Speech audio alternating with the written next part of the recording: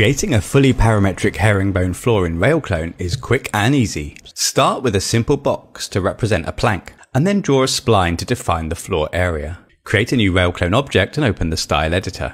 Go to the Macros tab, then navigate to Generators Floors and select the herringbone floor macro. Select the box and the spline, then right-click in the Style Editor and choose Import from Scene. Wire the spline to the spline input and the box to the segment input. The floor will generate immediately, but you may notice a zigzagging pattern at the edges. To fix this, you just increase the expand parameter in the macro settings. Now let's assign a material so we can preview the texture on the planks. By default, the same texture is repeated on every plank.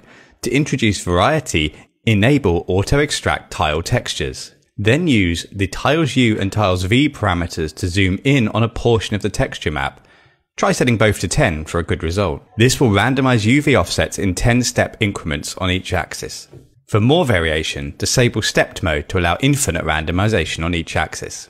This macro actually includes several other options. Z rotation easily changes the overall orientation of the floor. Padding adds gaps between planks.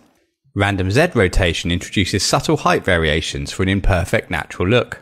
And tilt randomly adjusts the angle of individual planks. Finally, double herringbone switches to an alternate double herringbone pattern. As you can see, this macro is fast to set up and it's very flexible. It even works with the free